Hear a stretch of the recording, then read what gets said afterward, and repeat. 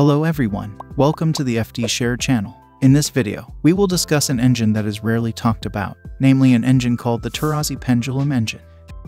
This engine was developed by an Argentine engineer named Eduardo Tourozzi. As we can see, this engine comes with a curved piston shape that works within a quarter toroidal cylinder. And to achieve greater power, this engine can also be designed with various engine configuration arrangements, ranging from inline, boxer, and even V configuration.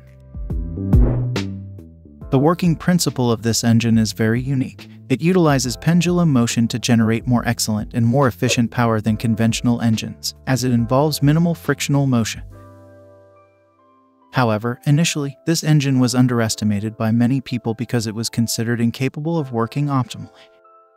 Therefore, only a short time after the blueprint was made, Eduardo Tourozzi immediately implemented his engine into a go-kart, which was tested on a highway.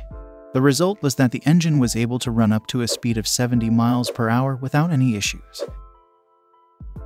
Since the engine had passed the test without any issues and even produced a relatively high power output, Eduardo decided to take it a step further by applying it to a car engine, specifically the Fiat 128.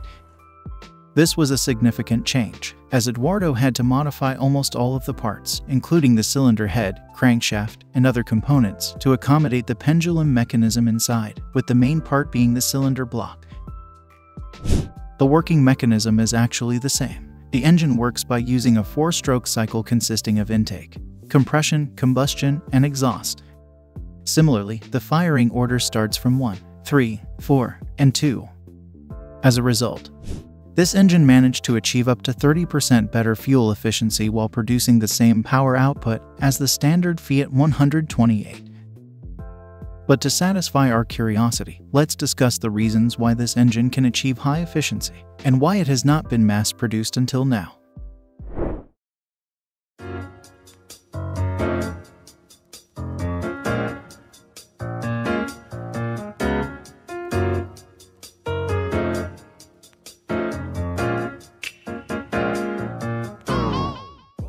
Alright, first, let's examine it in detail and compare it to conventional engines. As we all know, conventional engines have straight cylinders, and the piston moves in a linear motion inside the cylinder.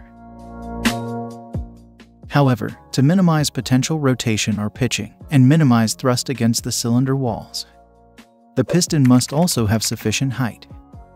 Of course, this condition will result in additional negative effects. With an increase in piston height, there will inevitably be an increase in the frictional surface area between the piston and cylinder walls.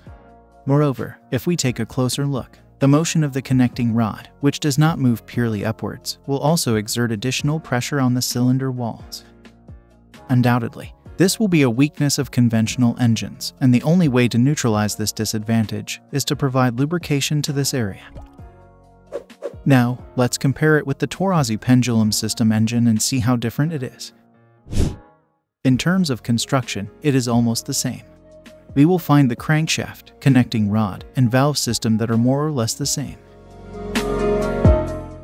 However, the difference lies in the curved cylinder block, which is more precisely in the form of a semi-toroidal cylinder.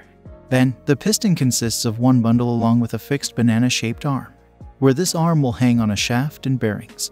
And this is the main point, where the arm will function to keep the piston always in the center of the cylinder without pushing it to the wall. This theoretically makes the friction or resistance almost negligible. And because this friction is almost close to zero, the damage that occurs to the piston and its wall can also be minimized, and all the forces that are normally wasted due to friction will be directed to the arm, shaft, and bearings. This makes the engine work more efficiently. And the use of bearings here is also important because it can further minimize the friction that occurs.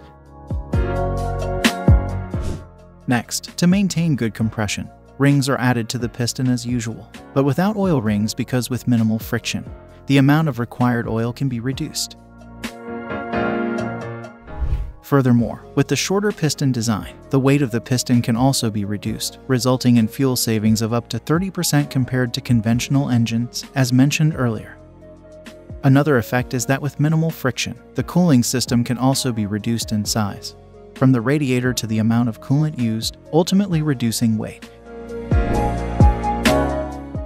Due to the numerous benefits provided, Tourozzi became even more obsessed with his own creation and installed it in many machines, even including his lawnmower. And furthermore, two-stroke engine enthusiasts will be delighted to hear that Tourozzi also created a two-stroke version of this Pendulum system engine, which was installed on the go-kart we saw earlier, considering the minimal friction. This means that oil usage can also be significantly reduced, making the Tourozzi Pendulum system engine an environmentally friendly two-stroke engine. But there must be something that feels strange. If this engine is that good, why hasn't it been used until now? Well, the answer is actually this engine has been commercialized since long ago. It's just unfortunate that it's not used as a vehicle engine. For example, we can see the Tourozzi Pendulum engine used in a compressor, which is specially designed for compressing gas intended for medical and laboratory sectors, because it is considered ideal. And furthermore, this engine was selected because it can run without using any oil at all. Additionally, in this compressor, the piston rings are replaced with Teflon material, considering that there is no combustion process in this compressor, and metal rings are not really necessary.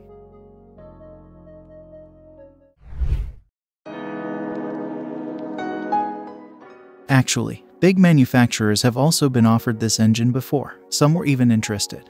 But unfortunately, the engine didn't make it to production. It has only been developed so far to be applied in transportation vehicles. But, despite this engine still being in the development stage, and not yet widely used commercially, the Tourozzi Pendulum engine is considered a significant breakthrough in combustion engine technology, because it is believed to have many advantages. However, despite the promising potential of the Tourozzi Pendulum engine, it has not yet been mass-produced for various reasons, which can also be considered as its disadvantages. Firstly, conventional internal combustion engine technology has been around for decades and has been well integrated into the global automotive industry. This is the main reason why new engines like the Tourozzi Pendulum engine need to prove to themselves that they have clear advantages in terms of efficiency and performance in order to gain approval and acceptance from vehicle manufacturers and the global market. Secondly, the production of a new engine clearly requires significant investment in terms of time and money. Thirdly, there are risks involved in the development and production of new engines like the Tourozzi Pendulum engine. As we all know, new engines may have technical or licensing issues and failures, where the engine can cause sudden damage to the vehicle or even worse, lead to accidents. Moving on to the fourth disadvantage, it's the complexity of the design. We can all see and assess that a complex and unique engine design can make it harder to design, manufacture, and market the engine. This can also make engine maintenance and repair more difficult and expensive. And lastly, regarding the previous claim that this engine will be lighter compared to conventional engines because it doesn't need a radiator, it seems a bit overhyped. Because the pendular part itself will provide a relatively heavy weight, not just from the piston but also from the addition of weight from the shaft and the increasing size of the crankcase, as well as other small parts. Therefore, although Tourozzi Pendulum engine shows promising potential in terms of efficiency and performance, clearly, this engine still needs time and effort to prove itself to convince vehicle manufacturers and the global market to adopt it. And even then, the possibility or chance is still very small. This is because Tourozzi Pendulum engine must compete directly with electric engines that are being perfected every day. This means that this engine can only be recognized if it can work using hydrogen, which is known to be environmentally friendly. But it is clear that this will bring new problems and challenges. And we think that's all the information we can provide in this video. As usual, if you have any questions, criticisms, or suggestions, don't hesitate to participate in the comment section below. I'm Courier, signing off. See you in the following video, and thanks for watching.